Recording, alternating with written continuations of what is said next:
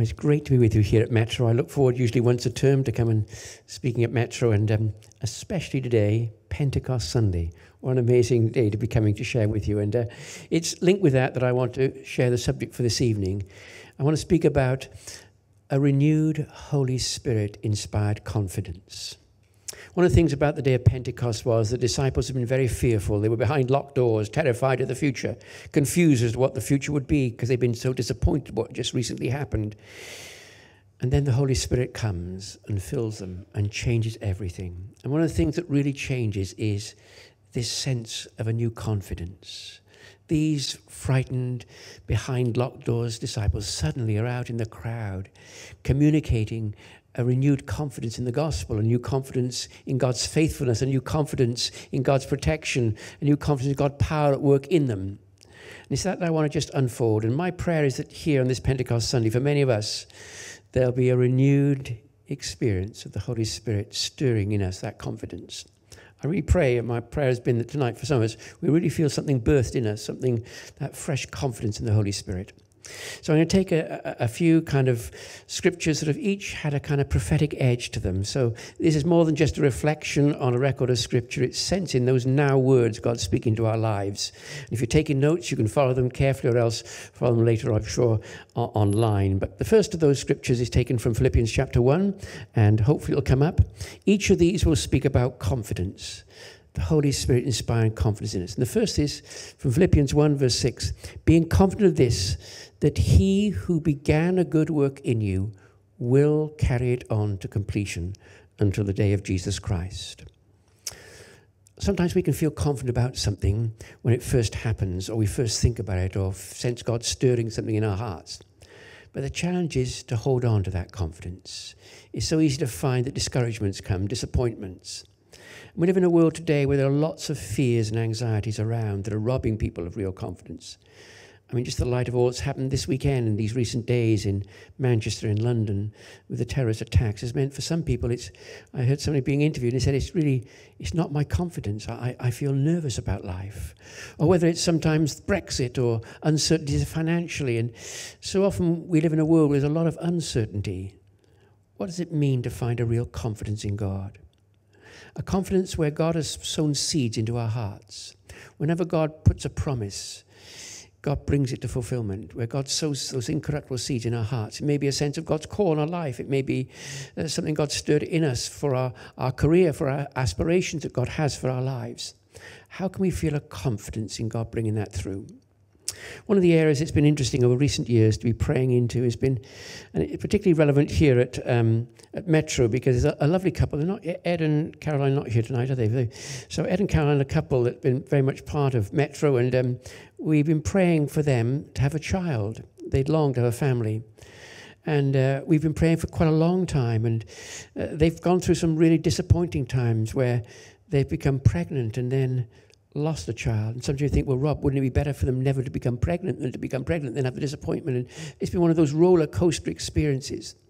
And yet, it's been wonderful as we pray for them to really sense a confidence that God will bring this to completion. And so, just in these recent days, they've given birth to a lovely child called Noah, and it's been wonderful to rejoice with them. And for Philip and Kate, it's been great as part of this journey. Before Metro, there was what was called the Bridge, which is the pastor. There was another couple there who almost through the early days of Bridge really for longing for a child. And I've seen God do some miraculous ways in which he's given that fulfillment of promises with regard to family. I remember I used to go to Africa each year, and usually around Easter time. And I went one year to Africa, and these were amazing times. It was usually over an Easter weekend, just maybe there were amazing times of ministry and preaching and teaching. So many come to faith. Many leaders today in some of those African churches. I can remember just as students like yourself first coming to the Lord. But we sometimes would have meetings going all night. They'd have a big bonfire, and they'd praise and worship around this. And I don't know if they did it on shifts, but I certainly was bleary-eyed by and they'd be worshiping. But some amazing times of prayer and ministry. So I arrived this Good Friday, and as I arrived, there was a bit of commotion near the camp, and there was a young couple who had for 16 years been trying to have a child. They'd longed to have a child. In Africa, it's a big thing, having a child. And in fact, in their village, the village, which was out in a remote area, had really put a lot of pressure on them, their parents and others, because they felt there was a curse on them if they didn't have a child. And so they asked particularly for prayer. And I can still remember, I'd really just arrived. We were in a circle, and there was some sort of straw chairs around, but we were all standing. And I can remember they asked if we could pray. And I can remember praying as I laid hands on this dear woman. As I prayed, just a young woman, she fell backwards into this sort of baskety chair. And as I prayed her, I really felt that sense of God's promise that by this time next year, you'll be carrying a child. That's the way it happened with Abraham and Sarah and those promises. Now, the amazing thing when you're praying for something like that, it's not quite like a broken arm where you see it mended or something, you really got away. But the next year, I remember going, and as I arrived at the camp, they were there, literally at the gate of the camp, with a little baby in their arms. They called the baby Camp Bell, because in their village, they rang a bell whenever anything supernatural happened. And because it had happened at camp, they called the baby Campbell, or we would say Campbell, but Campbell. And it was amazing just sense. Now, I need to say, because I've often prayed, I pray every day for a number of folk who, and in fact, some even here with regard to the whole gift of family. God gives family in different ways. Of course, it's not necessarily always through pregnancy. I have one lovely couple who really felt for them, God wanted them to foster children from needy children. And that was the way God gave them family. And I've seen a number of different ways in which God has done it. But those situations where God begins a good work, gives a sense of promise, sows a seed, and how we hold on to that promise to see it come to completion. Now, for some of us here, there may be things in your life, maybe a sense of God's call on your life, and things have happened that have robbed you of the confidence in it. Things have undermined that confidence. My prayer is today, on this Pentecost Sunday, before the end of this evening, I want to pray, come, Holy Spirit, just renew that inspired sense of confidence in you. The second of these scriptures speaks of confidence again, and it's taken from the Psalms, and it's, the Lord is my light and my salvation. Whom shall I fear? The Lord is the stronghold of my life. Of whom shall I be afraid? When the wicked advance against me to devour me, it is my enemies and my foes who will stumble and fall. Now, though an army besiege me, my heart will not fear. Though war break out against me, even then I will be confident. The Lord is the stronghold of my life. Now, strongholds can be good or bad. A stronghold is a kind of mindset. Sometimes it's a bit like a scratch record where, you may have part of your favorite collection. A record's got, well, we don't have the vinyls, they're coming back in again now, but, a scratch record. Whenever you put the record on, it always goes into that groove. Every time you play it, always gets there. And sometimes in our lives, we can develop habits, mindsets, tendencies, vulnerabilities that mean whenever we're in those situations or association, we always find that same area of weakness and vulnerability. The Bible speaks about how we try to deal with strongholds. I mean, either be a stronghold, sometimes it can be a life-controlling habit. Or here the psalmist is saying, but the Lord has become the stronghold of my life because I've found my confidence in him. For some people, that whole area of stronghold can be linked with anxiety, where there's a real vulnerability to anxiety. Maybe someone here tonight and you struggle from panic attacks. And it's just a sheer vulnerability. Two people can hear the same news, but for you, it's always this tendency of anxiety and a tendency towards fear. I had a neighbor once, and he was a really anxious person. Everything in life was really hard going. And I had many conversations with him about life and different situations. And one Saturday, he was coming back from shopping. And I can still remember because he had his shopping bags. I won't name what was the name on the shopping bag. But anyway, a local supermarket. And he was carrying his bags back. And he was a nervous wreck.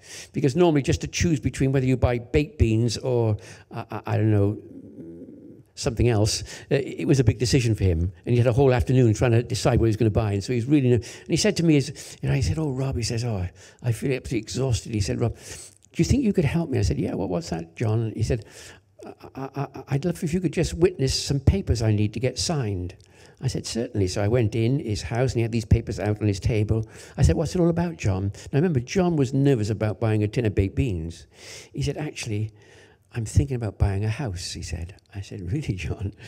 Goodness me, because he was just renting this place next door. He was in a flat. And so I said, well, John, that's a big deal. And he said, yeah, I know. He said, I haven't been able to sleep day and night for the last few weeks just thinking about it all. He said, but anyway, I've got to get these papers signed and witnessed. So do you think so? I said, yeah. So he put the papers out and I got a pen. I'm about to say, he said, wait a minute, Rob. He said, wait a minute. He said, do you think I'm doing the right thing here? I said, well, John, it's a big decision to make. He said, well, Rob, what do you do when you've got big decisions to make? I said, John, do you want me to tell you, John, what I do when I get big? He said, yes, if, is this some book about 6 easy ways to make the big decisions of life? Those kind of DIY books. He said, yeah. He said, Rob, tell me. I said, well, John, I pray.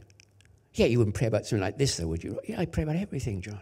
What, you mean pray about buying a house? God's interested in everything in our life. Wow, he said. I said, John, would you like me to pray for you buying this? He said, I'd love you to. Next time you go to church, send one up for me, will you? And I said, well, John, I could pray now, here. What, in my place, he said. I don't know, anyone ever prayed in my place? He said, yeah, I could pray here now. Oh, okay, if that's okay, he said. So I put my hand on these papers and my hand on John's shoulder, and I began to pray. It was only a short prayer, but just really praying that God would guide, that you sense God's direction in this situation. And as I finished praying, there was tears rolling down John's cheek. And he was a mature fellow. He's just doing his finals with regard to dentistry. And I said, John, it's great to be able to pray. He said, Rob, I've never heard anybody pray like that. He said, I was looking around almost as if you were talking to somebody in the room. I said, but we can talk to God like that, John. Oh, he said, I wish I could know God like that. I said, John, you can. I pulled out of my pocket a little, you'll smile some, because I'm always carrying, actually it's in my jacket pocket over there, but there we are, a little copy of John's Gospel. And I said, John, it says here, look, Jesus says, I have come that you might have life and life in all its fullness. Wow, he said, do you think that could be for me? I said, yeah, John. He said, can I borrow it? So I lent it to him. There were about 6 weeks between signing that paper and John eventually moving. Over those 6 weeks, every week, I saw John, and we went through a different part of John's Gospel. At the end of the 6 weeks, John became a Christian. And not only became a Christian, but boy, it brought a confidence to his life. He passed his finals, became a senior partner in a dentistry practice, became a church leader. John, a church leader you could never imagine. But what happened? He'd found a confidence in God that had changed his perspective of life. He'd even broken through a stronghold, a tendency constantly towards that vulnerability of anxiety. For all of us here, there may be challenge in our lives. What are those strongholds? What does it mean to be able to say, the Lord is the stronghold of my life? My confidence is in him. The next of these verses and goes on to Proverbs, and it's an amazing verse. It says, have no fear in sudden disaster, or of the ruin that overtakes the wicked, for the Lord will be your confidence and will keep your foot from being snared. For many people, in the light of what's been happening through some of the tragic terrorist attacks, has been this sense of fear of sudden disaster. Someone said to me the other day, Rob, this could happen in Bristol, Rob. It could happen in the centre of Bristol as easy as it could in London or Manchester. And Rob, I just feel fearful every time I go out of the house now. Or sometimes it may be other areas of vulnerability, just fearful of health issues, fearful of an accident. And there are some people who live constantly in that sense of fear. In fact, the Bible speaks about we can live all our lives sometimes enslaved to the fear of death. So a few weeks ago, I was talking to a lady at Woody's after a service, and she came for prayer. She said, Rob, all my life, I have been fearful of sudden disaster. I said, really? Yeah, she said, even when the children were growing up and I would see them off to school, as they left going to school, I was always fearful that I might never see them again, that they'd be run down with a road accident around the corner or something would happen to them. I was always fearful. I never let them go on any of these kind of risky holidays like, skiing or whitewater rafting. I never let them go through anything that was dangerous. I was always fearful. And I never let them go together to anything that was dangerous in case I lost them at the same time, he said. But these last few weeks, they've now grown up. They've got their own families.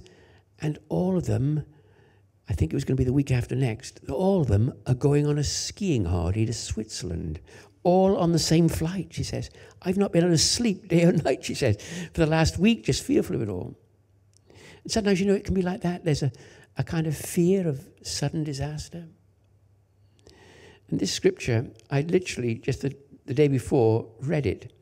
And it had leapt out to me. As I say, each of these scriptures have sometime over these past few months been prophetic words in my own life. And so I read this scripture to her. And as I prayed over, I prayed, come, Holy Spirit, come now. It's not just a few thoughts of sentimental encouragement or support, but what it is for the Holy Spirit to bring a renewed, inspired confidence that comes from God.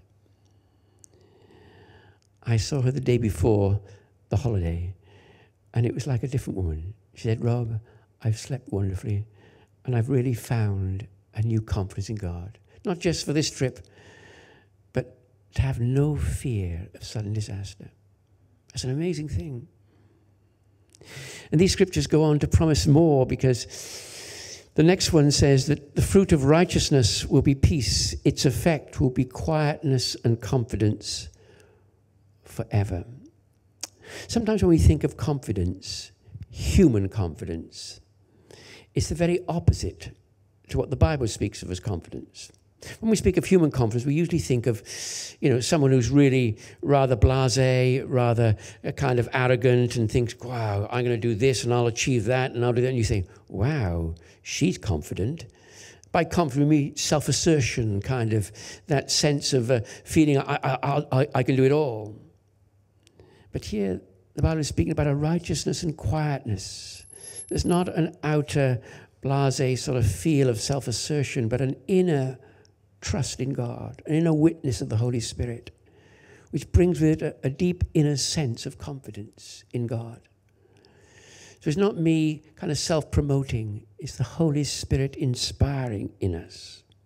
And that's what I want to say. There's lots of books have been written about confidence and self-assertion, 6 easy lessons to become self-assertive, as it were. But this is something different. This is a Holy Spirit-inspired confidence. So on that day of Pentecost for these disciples, frightened and fearful behind locked doors, what was it that changed all that? They were all filled with the Holy Spirit. There's something very powerful about that indwelling of the Spirit of God in our lives that can bring an inner confidence, an inner assurance, faith. How do we sustain that? How do we keep that fresh? Here's the next of those verses, taken this time from Jeremiah. But blessed is the one who trusts in the Lord, whose confidence is in him. They will be like a tree planted by water that sends out its roots by the stream. It does not fear when heat comes. Its leaves are always green. It has no worries in a year of drought and never fails to bear fruit. How do we sustain that confidence when we're going through dry periods, difficult experience in our lives? It speaks here of that time when there's no rain, as it were, the year of drought, and yet its leaf stays green. As well as visiting Africa, I used to also each year go to India, and every other year to India, and I remember going to North India on one occasion to Rajasthan, which is one of the northern states. It's subject to drought, and this particular period I was there, they'd had a prolonged drought. And I was going with one of the national Indian workers to some remote villages, and on the way we went along this river. I say a river, it was a river bed. But it was this huge, much wider than this room, and it had completely dried up and was just like crazy paving where it was cracked, like a motorway as far as you could see, but completely dry. But on the side of the river, after about a mile of going along this river, there was this amazing tree that everything had shriveled up literally around. I mean, it's been for nearly a year now, complete drought. But this tree was a beautiful green leaves on it. And I said to the person I was with, wow, somebody must go and water that every day. He said, no, he said, that's the only tree in India whereby the roots go down deep enough. There is water down there, but the water table level is such that most plants never reach it. But that tree has got roots that are the deepest roots of any tree in India, and they go right down to the water table. And for us, in times of dryness in our spiritual lives, in times of challenge and difficulty, hardship and heartache, the health of our spiritual life doesn't depend on the thickness of the branches. It depends on the depth of the roots. What does it mean to go deep? What does it mean to sense in our lives that there's that really drawing up from that spiritual nourishment whereby our roots are not just on the surface. It speaks about these leaves that stay green whatever the weather. Sometimes, we can be deciduous Christians where in summer there's plenty of greenery. But as soon as hardship comes, as soon as winter comes, the leaves begin to go brown and fall. What does it mean to be confident in God, even when there's drought? What does it mean to trust God? There's loads of amazing scriptures that speaks about, the fruit's not yet on the vine, there's not yet the harvest, but we trust you, God. What does it mean to trust God? Even when, and for some perhaps here tonight, you're going through a difficult time in your life. Maybe it's a dry patch. Maybe it's a situation of hardship and disappointment. What does it mean in that to be confident in God? Somehow God is in control. That God has not forgotten you. God is faithful to his promises. And today, on this Pentecost Sunday, to be saying, come, Holy Spirit, renew that confidence.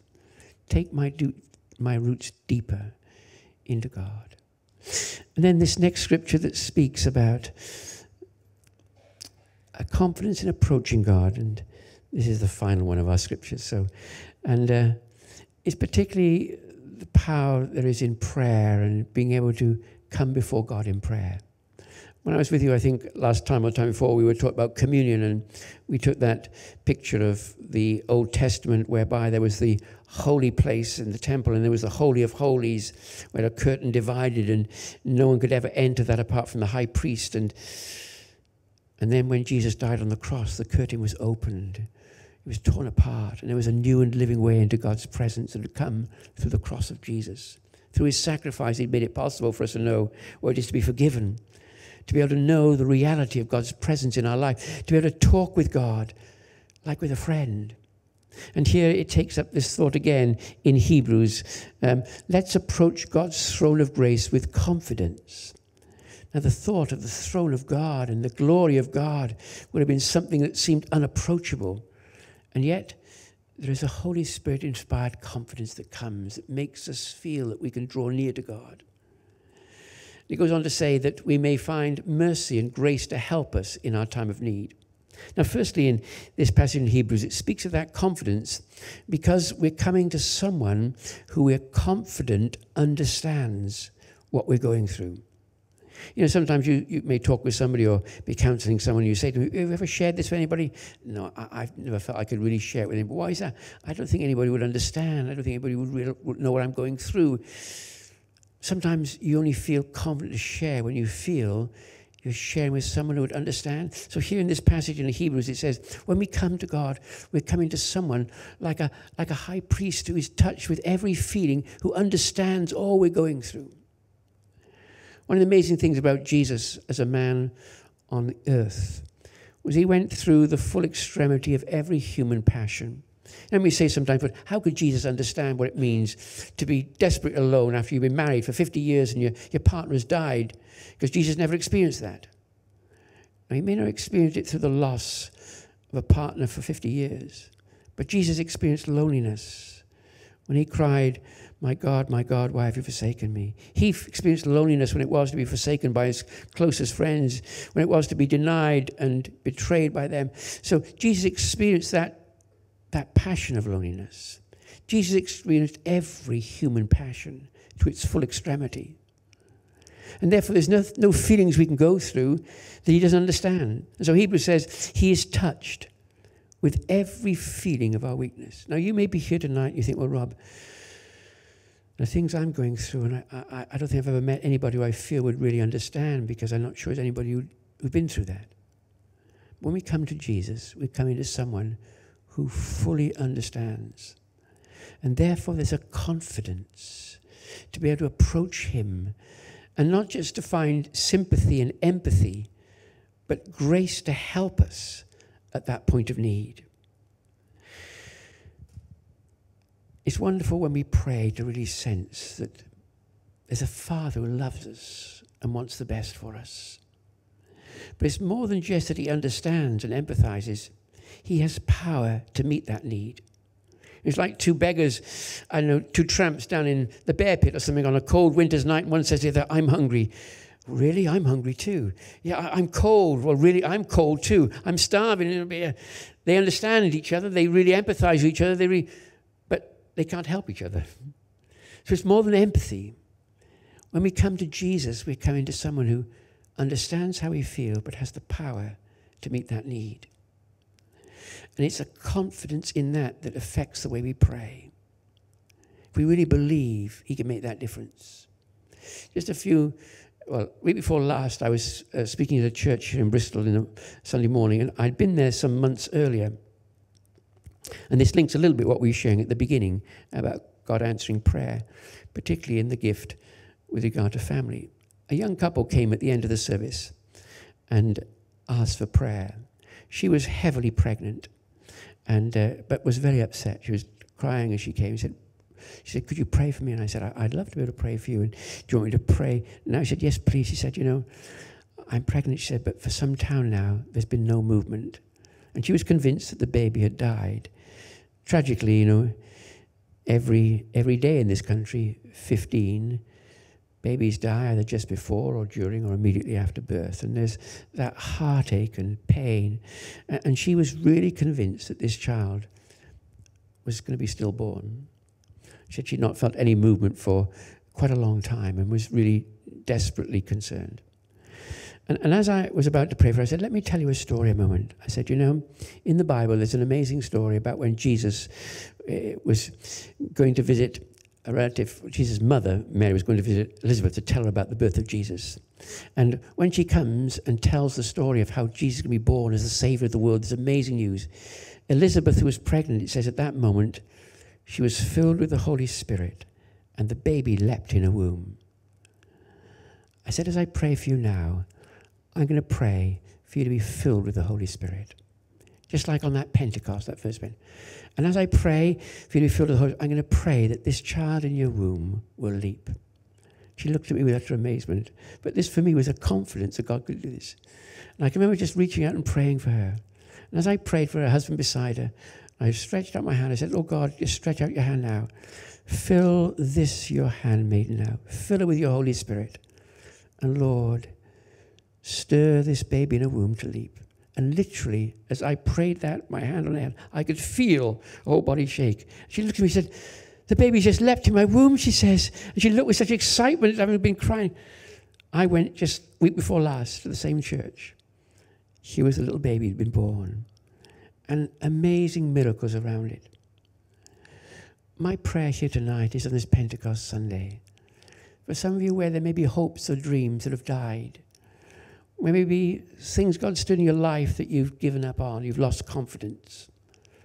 I'm going to pray here tonight that you might experience afresh on this Pentecost Sunday that renewed Holy Spirit inspired confidence. If tonight you'd love to experience that on this Pentecost Sunday, as I'm going to pray, come Holy Spirit, just stand where you are. I'm going to pray for you. I'm just going to pray for that fresh touch of the Spirit. Bless you, those who are already standing. Just if there's others who want to stand this evening, and I'm going to pray that God will come on this Pentecost Sunday. Come, Holy Spirit, just fill us afresh.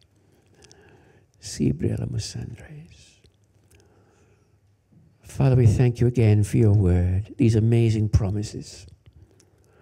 And I pray now here tonight, whatever seed you have sown in the hearts of these your children, whatever hopes, whatever expectations, Lord, here tonight that you'd bring to birth or rebirth in them where something that's just feels dead or gone cold, a renewed Holy Spirit inspired confidence.